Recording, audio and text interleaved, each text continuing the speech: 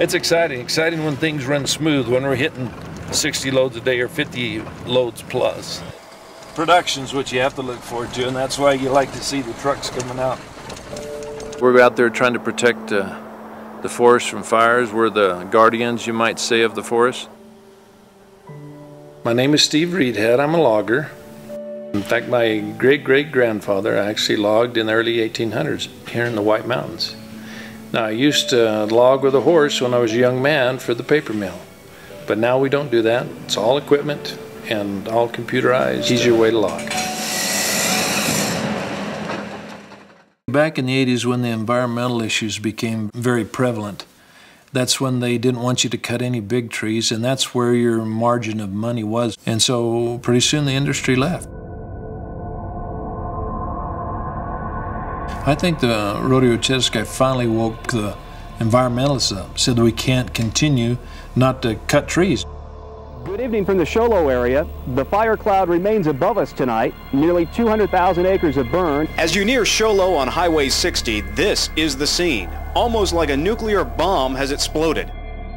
We have property that happened to be right in the path of the fire. 500,000 acres, several atomic bombs worth of energy were released into the atmosphere. All of our neighbors, their homes were burned to the ground, and 450 homes in Heber and Overgard burned that afternoon. And the more homework that I did, the more I realized that this was a colossal disaster from the environmental community, the logging community, and the federal management of the U.S. Forest Service lands. And that just so angered me and so upset me that I felt like I had to do something. And I started the biomass business in 2005 that now is called Noble Biopower. A biomass facility is like most other fossil fuel facilities. We take wood, biomass, and we take all waste woods, grind or chip them, and then we put it into the bed of a boiler in hot boiling sand and create heat. That heat warms water, creates steam, and you turn a turbine, just like a coal plant or a natural gas plant. We generate about 27.5 megawatts an hour. That's enough to power some 20,000 homes. That would power the homes of the White Mountains. SRP and APS buy our power. Without question, the work that we do up here prevents forest fires. That is probably one of the greatest things that we do, is we take what's going to burn unnaturally, we make power, we clean up the emissions, we have economic development.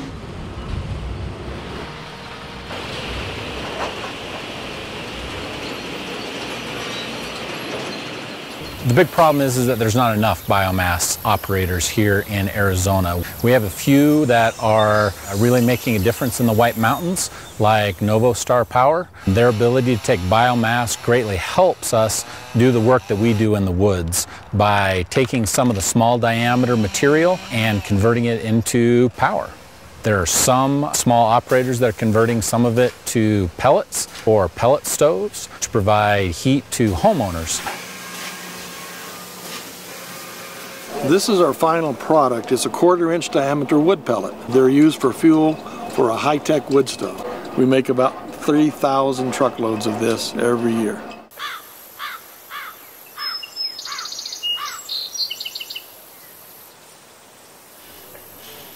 The environmental community also recognizes that without industry at the table, without private business at the table, then ecological restoration will not occur. We are in Woodland Lake Park, so it was thinned with the goal of reducing the fire danger in this community park. And you can see that the focus of the treatments were cutting smaller diameter trees and some of the unhealthy trees to make a safer park and to restore the forest.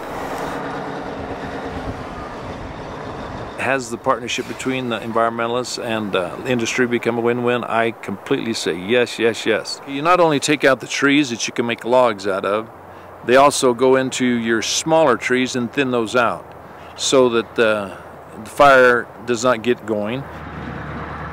Because logging is such a tough industry, I didn't want to have any of my children to follow suit.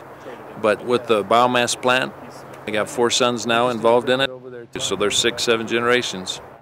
Can you bring it over there today? think so. Because If he he's, does go there, Jeff, have him pick up the 525 and just bring it back here. people love you sometimes and people hate you sometimes, and some people who don't want you to cut a tree. But if you've lived in our area very long, trees need to be cut. Else, well, we're over 1 million acres now that's been burned up because we're not getting it cleaned up. I pitched. Maybe What All Stars 4 years running, baby. That's what I'm talking about.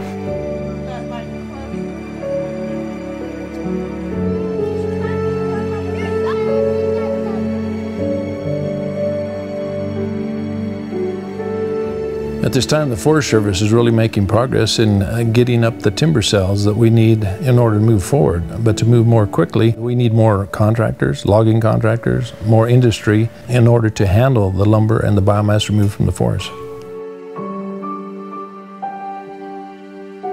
And if we do not hurry and clean up the rest of the Arizona forest, we're going to lose another 500,000 acres, and that's the scary part.